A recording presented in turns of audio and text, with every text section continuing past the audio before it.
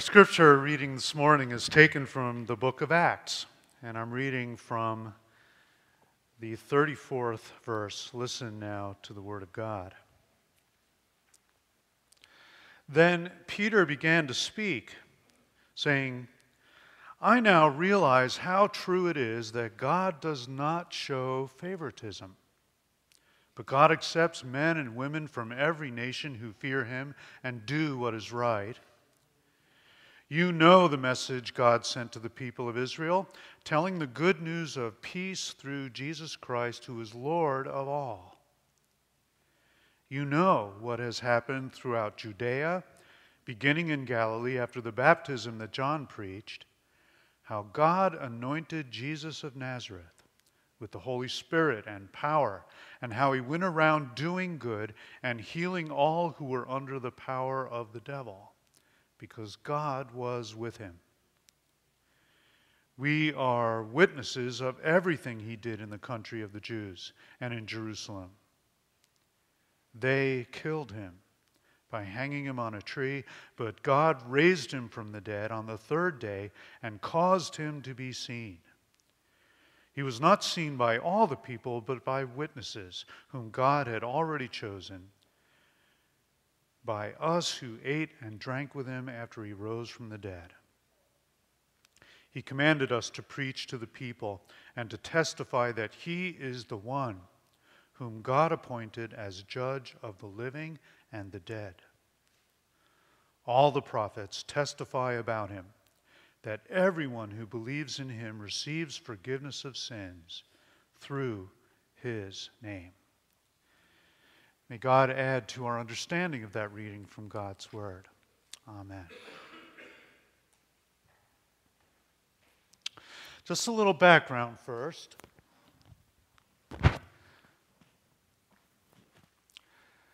The passage we just read comes right on the heels of the story where Peter is praying one day at dinner time.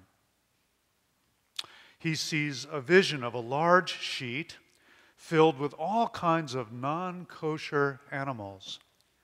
And a heavenly voice says to him, "Get up, Peter, kill and eat."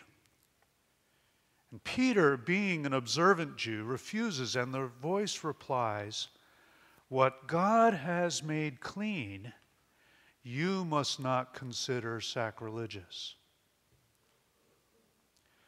While Peter is trying to figure out what the vision meant, he is commanded by God to go to the home of a Roman centurion named Cornelius, which in itself was not kosher. But Peter obeyed God and went on this questionable mission without a clue what was about to happen. Have you ever played catchphrase? Anybody? Well, it's kind of like charades where a timer is set. And I have to get people to guess the phrase I'm giving with my words and my actions. But you have to know that this is not an amiable, Donna Reed, lounging in the living room kind of game. It's an extreme game. It's a get on the edge of your seat game. It's a game that requires USDA grade A ham and imagination like a steel trap and the concentration of the buyers and sellers on the floor of the stock exchange. This game is played against the clock, where the victory belongs to the swift and the clever. And if you've ever played a game like that, you know how it feels, don't you? Your mind races as fast as the blood rushing in your veins. Images and ideas are passing before you like a subway train. And then one of them will stand out like a spark. You'll get this flash of insight, and you have to go with it. So you catch your breath, you cross your fingers, and you leap onto the stage. You're out there without a net, but you play it out with everything you got.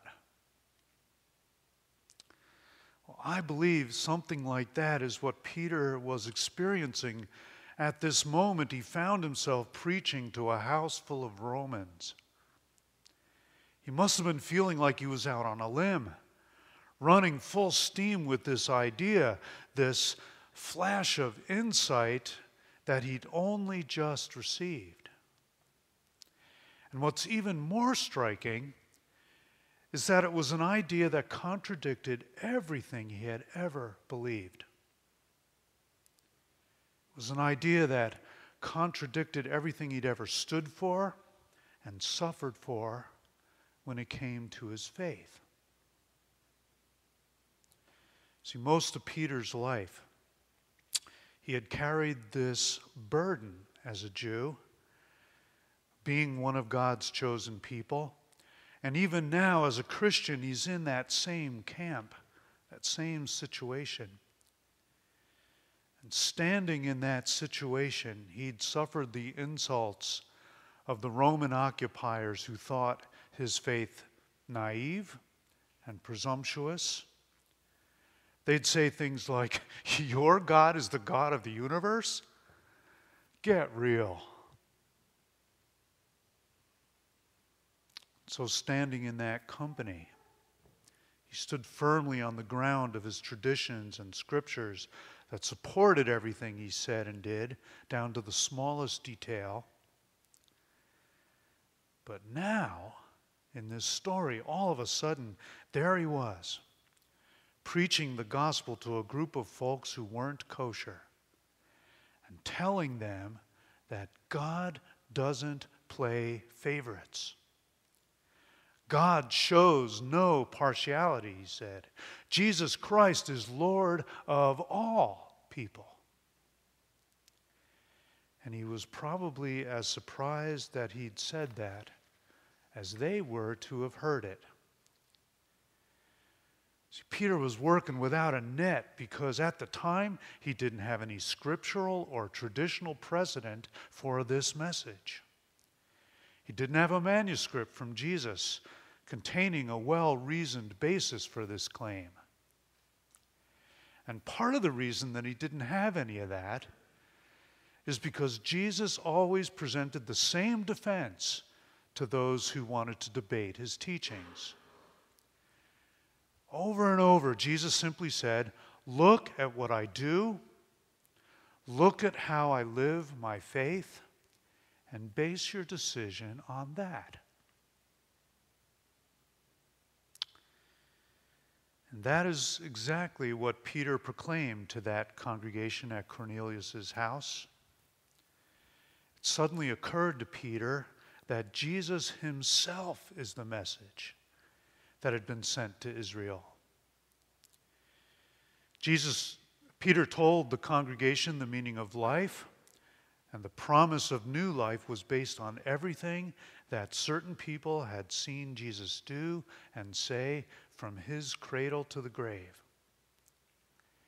And on this occasion, Peter suddenly was sparked with a flash of insight as he remembered the inclusive love towards all people that Jesus showed throughout his life on earth. And based on that, with his heart in his throat, Peter proclaimed Jesus is the saving, healing Lord for everyone on this earth. Now, there are ways that his message is important for my own life as well. You know, there are so many ways that Jesus finds his way to each of us. This is one of the most amazing and comforting things about Jesus. He finds a way to reach the most resistant souls there are. And every one of us has our own story where we can say, Jesus found me, offering God's love and light and truth, and I was drawn somehow to receive that new life. And then we realize the good news that Jesus walks through every moment with me for the rest of my life until the kingdom comes.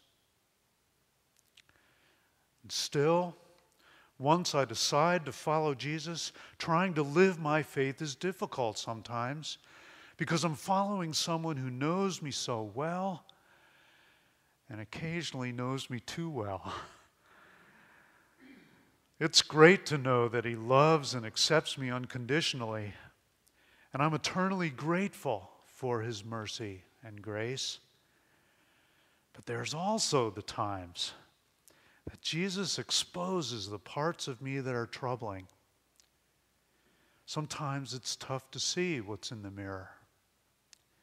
It's unsettling when Jesus confronts my prejudices or my ill-considered beliefs or the things I've done or failed to do that show the parts of my life that still need work. Nevertheless, this story teaches me that I have to deal with whatever God reveals. God's revelation is always connected to some kind of response, some kind of task that God wants me to do, or some kind of next step of growth God wants me to take. It's always up to me whether or not I will respond to what God reveals. This passage also has something to say to us as his church.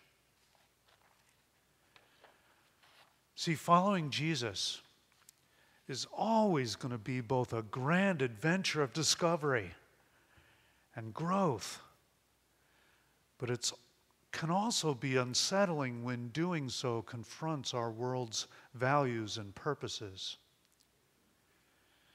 This story tells us that there are times when you and I, as followers of Jesus, are going to be called to go for an extreme religion, to proclaim our faith without a net. This story tells me that the prerequisite for living that faith is to plunge myself into this ongoing journey of truly getting to know my God, truly getting to know God's heart and what it's truly like when it comes to how his creation is regarded. I am called as a member of his church to go out on a limb as I continually learn what I'm supposed to be and do in order to be a faithful follower of his. How do I do that? Well, I do it by looking at the life of Jesus.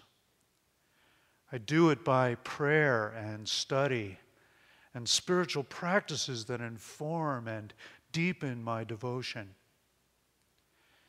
And then, what's going to happen is what happened to Peter. You and I will experience this adventure of inspiration as we see the new ways that God is at work in the world, as we see the new things that God is doing all around us so that we can respond accordingly. And people of God, that will feel unsettling sometimes. But the promise is that God will help us through all the doubts and fears and crises of faith we may have every step of the way.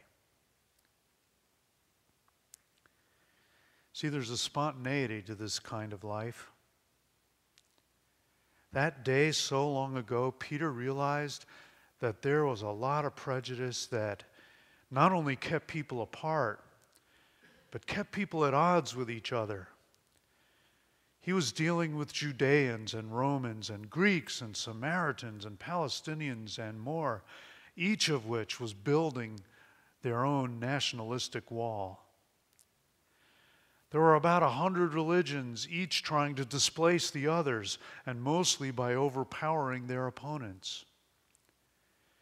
And Peter saw all the hatred and all the futility of it all and proclaimed a solution: the good news of the God who came and lived among us, healing and doing good and destroying the oppression of evil.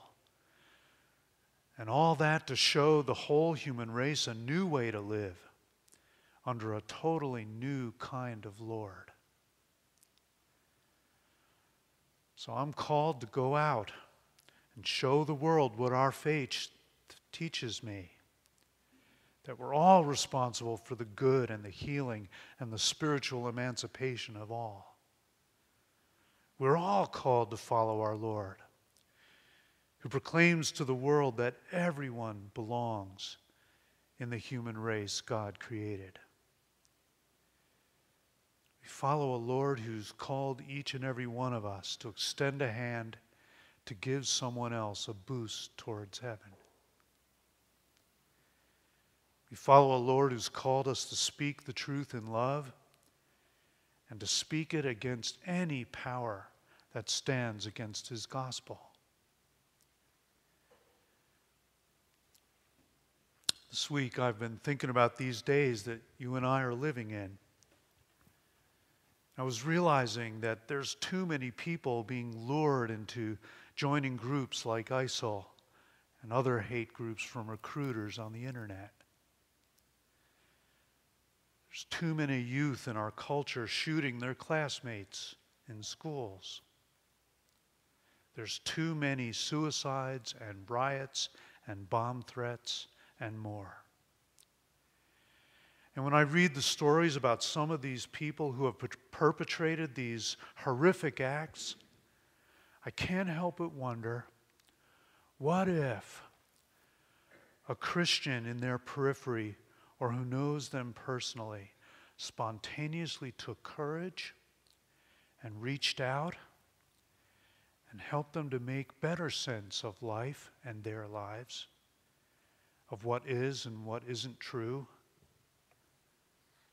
What if someone in their proximity showed them God's love and God's grace, and how being in a Christian community can change their lives now and forever? What if every Christian did that at work and at school and in their neighborhood?